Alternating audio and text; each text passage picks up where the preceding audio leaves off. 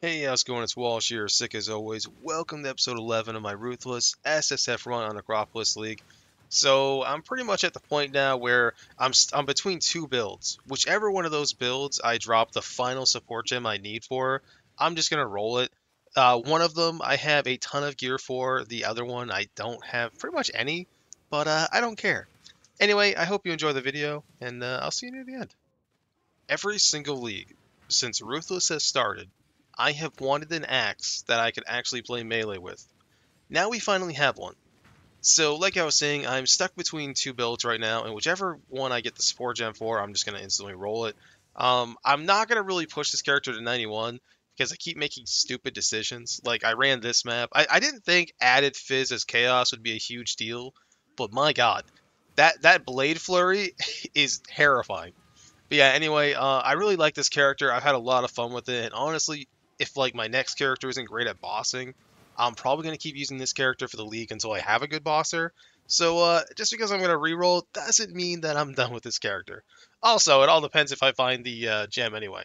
So I took down a Veritania, which feels pretty good. It's nice to be able to just like go in and kill conquerors and kill like guardians and stuff and not sweat it. Okay, greater volume spell total, pretty cool. I'm also looking for a support gem for this character. Some of you have pointed out that I did have a fortify. That is correct, but I did use it in a 3-to-1 because I am an idiot. I swear, every time I'm always like, I'm never gonna need this gem, and I 3-to-1 it, and like 5 seconds later, I'm like, dude, what the hell did you vendor that for? Anyway, the Minotaur fight was easy. If you saw the beginning of that clip, I actually tanked a Minotaur slam. I don't know if like the damage gets like decreased if you're near the edge, because I was definitely near the edge of it, but I somehow tanked it.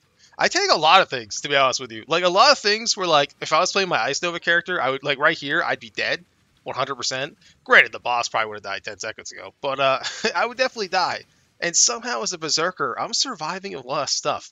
I greatly underestimated the ridiculous healing of having just the Warcry 15% heal.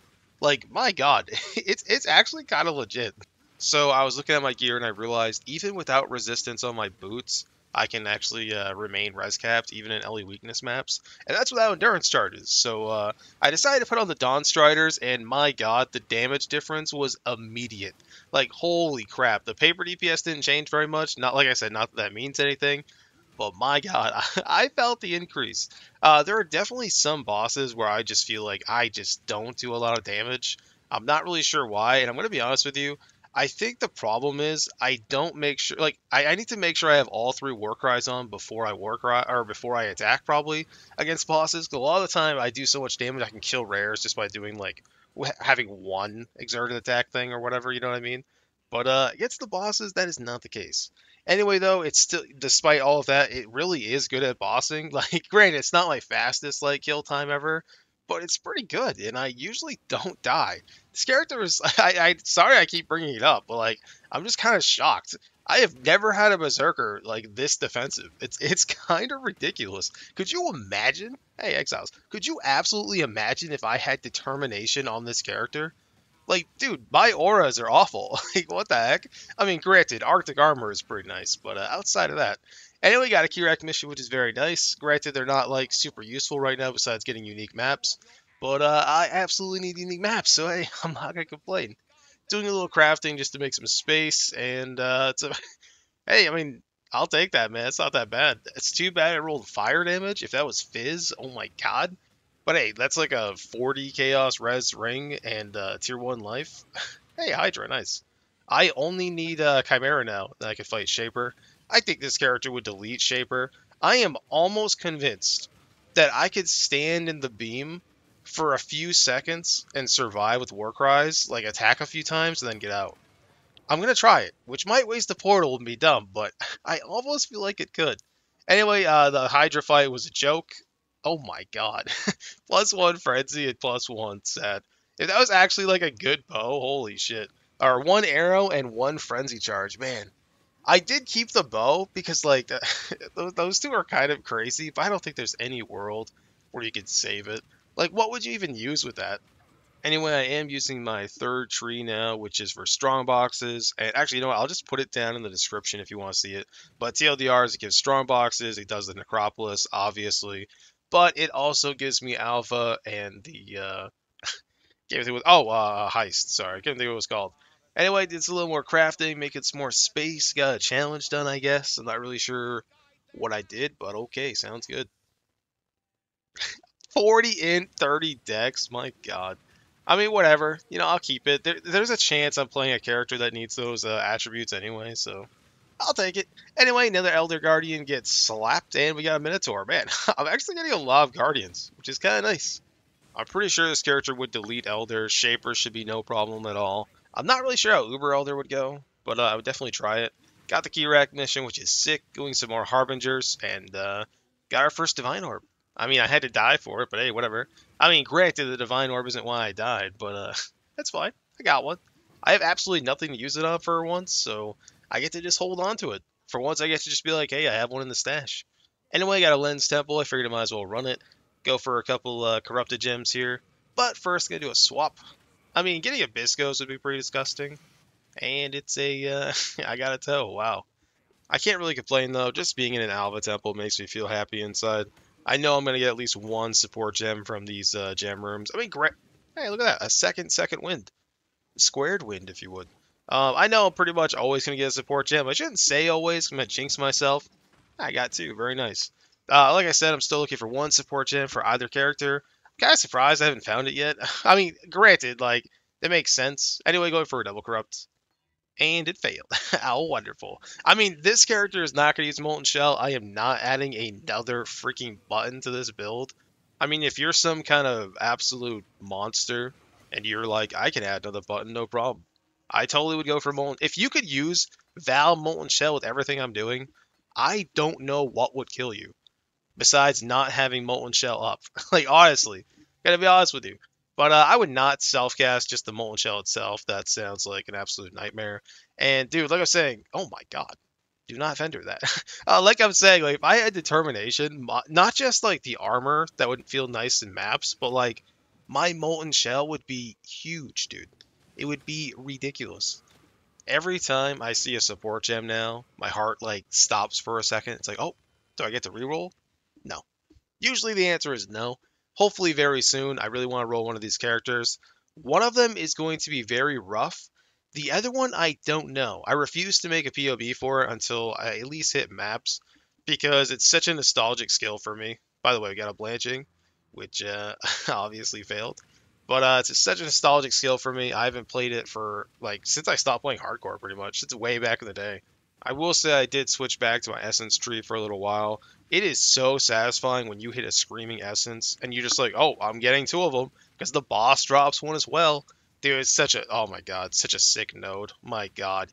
Especially when you start, look at this, shriekings and screamings. Like, dude, what the hell? Like, could you imagine? I don't, actually, you know what? I don't know how that works. If you corrupt the essence, got a regal by the way. If you corrupt it and it's just one and it like goes up a tier, does the boss get what was originally in the essence?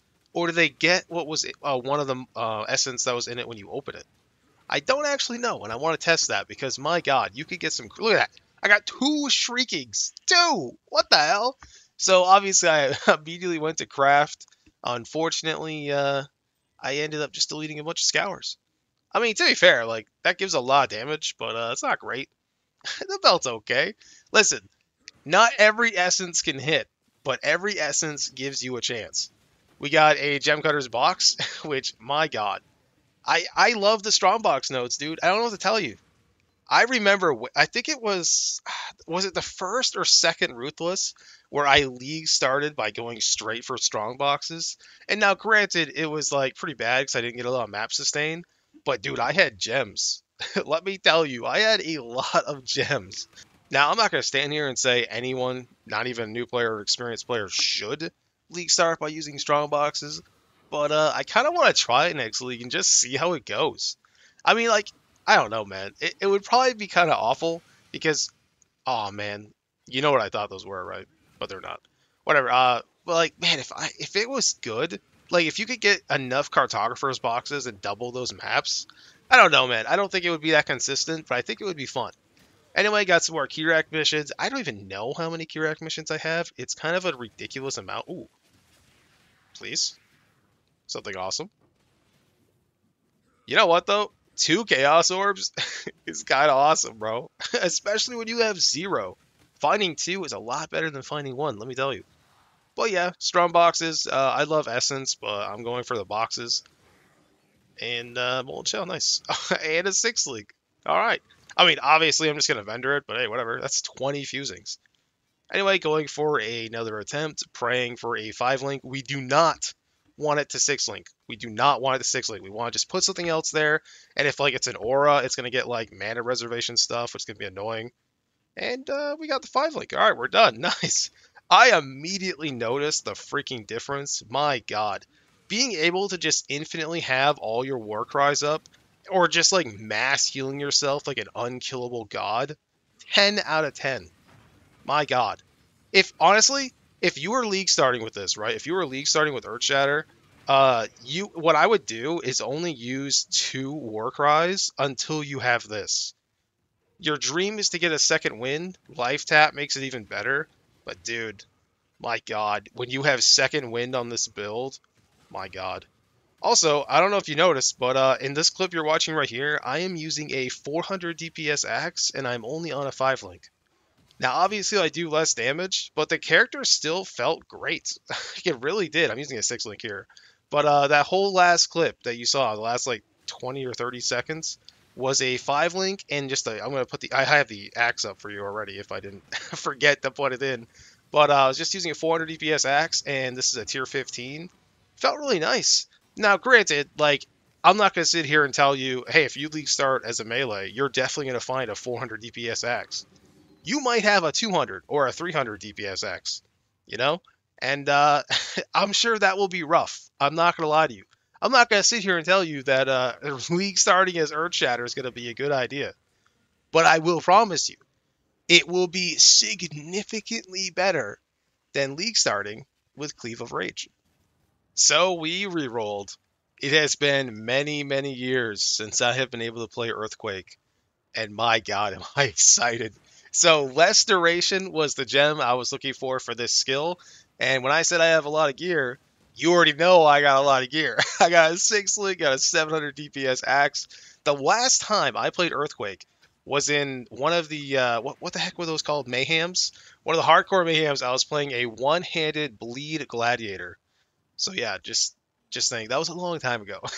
That was a long time ago, okay? And the first time I ever played Melee, so I started in Hardcore Talisman League, and I liked totem characters a lot. I liked bow characters a lot, and I think it was the next league or the league after that they actually added Earthquake to the game, or at least I found out about Earthquake. And I'll never forget the first time I hit the ground. Right, it did the little thing. I was like, this skill sucks. And then it was like, kaboom! And I was like, oh my God! So yeah, I want to play this skill. I miss Earthquake. I love it. I'm very excited. So I am playing as a champion. The main thing that gets me killed on the Earthshatter character, besides like, poison deletes me, but is when I go into a room or I'm walking forward and I don't have Fortify up and I just get dropped by like 8,000 projectiles. So with champion, my Fortify is worse, but I have it all the time. And my God, what a drastic difference. What an absolute ridiculous difference. So leveling this character was an absolute breeze. Going through like the campaign, like so I leveled to like Act 4 and I realized I didn't have a less duration gem because I thought I did. And I was like, this sucks. So I went back to the Earthshatter character and I was between those two builds like I was saying. But now, let me tell you, as soon as I put less duration on, the campaign was a joke. Like, I was stunning everybody. I was just running through every map, just overkilling stuff. It was fantastic. When I got to maps, it was just a freaking joke. As soon as I hit level 68, I had a 6 link and I was using my 700 DPS weapon. And this dude's just like, okay, fair enough. I'm like level, like, I don't even know, dude. I don't think I'm level 70 yet. And I'm just deleting everything. Dude, this is sick. I highly doubt it's going to have more damage than Earthshatter because, dude, Earthshatter does crazy damage. Oh, why chaos? Whatever. Earthshatter does crazy damage, but dude, if I could just get Earthquake to be strong enough to do like Elder or Shaper or Uber Elder, that would be awesome. Dude, that would be like a dream come true to like use Earthquake to kill Pinnacles, dude. Oh my God. Dude, this is gonna end up being like my all-time favorite league for like the rest of my life. just because of this, just because of this freaking axe, dude. Like what the? I didn't even get it from the League mechanic. It just came from Delve. That's the thing about Ruthless, man. You just use what you find. Hey, incursion.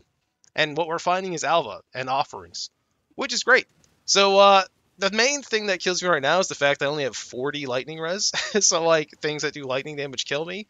But outside of that, I pretty much don't die. So I went and did a little bit of crafting. I do have a mega craft in the works, but that's for a different build.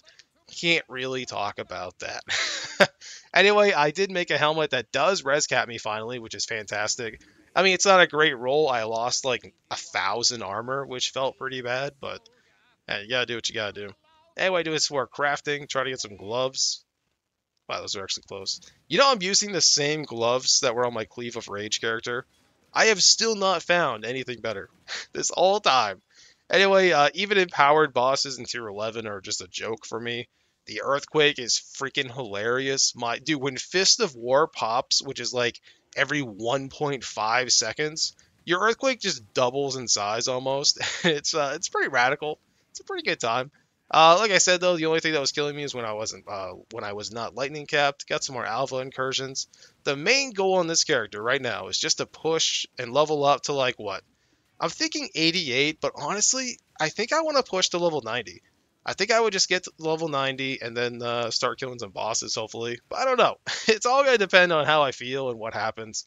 Like maybe when I get to tier 14s, which is pretty soon, when I get to tier 14s consistently, maybe I'll just like do the bosses as they drop. I never really know, man.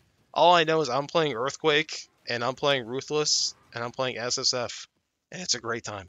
So I'm mostly bouncing between like tier 11s and 14s right now. I like to stick in the higher tiers, but you can't really control that with this character. I kind of want to level up safely. And I went and did some delving, which feels pretty awesome. Honestly, nothing really kills me. Oh my god, the resonators. Hey, if you made it this far in the video, I just want to say thank you so much for watching. I really do appreciate it. I am currently level 78, 47% of the way to 79. My resists are pretty good. I am res capped. I'm even almost positive on chaos res, and that's while using a Ventor's Gamble, because I might as well get some free quants. I have a lot of open sockets. I don't really know what I'm going to do with them yet, if I can even do anything. I'm thinking of setting up a Reckoning setup and having that do my curse because I don't know, that's the thing though, my intelligence is like awful. Like my guy struggles. Okay, I don't really know what I'm gonna do for that. We'll see. Anyway, my tree goes as followed. I do have the Master of Metal, Fortitude, and First to Strike, Last to Fall, and my last one will be Inspirational. The cool thing is because of the life mastery, I actually count as low life while at 55% of maximum life, which means I actually trigger adrenaline before I even hit half HP, which is pretty sick. And my god, adrenaline is ridiculous. I can't remember the last time I actually had adrenaline on the character, but it's pretty nice. Anyway, here's a quick look at my tree. I will have a POV down below of a snapshot of my current character. I would like to get rid of these resistance nodes because that feels real bad. But hey, what are you gonna do? I think what I'll do is end up getting Champion of the Cause. Even though I don't have any auras right now, I'm hoping I will get one. Dude, if I get Pride, my god. My God. Anyway, in terms of the stash, I'm saving up some currency now, man. I feel like a rich boy. 18 alterations, my God. Things are looking up. My map pool is fantastic. You know, infinite. I don't know why I just have infinite 13s, but it's probably because I'm not really running them. I'm always doing 14s or whatever. I have one. Yeah, I only have one more tier 16, and then I am done with my 16s. But I would like to 79 first, because I guarantee you this map is going to make me die. Anyway, I just want to say thank you so much for watching. Sorry this video was so long. There might be a video tomorrow. If not, I will see you on Monday.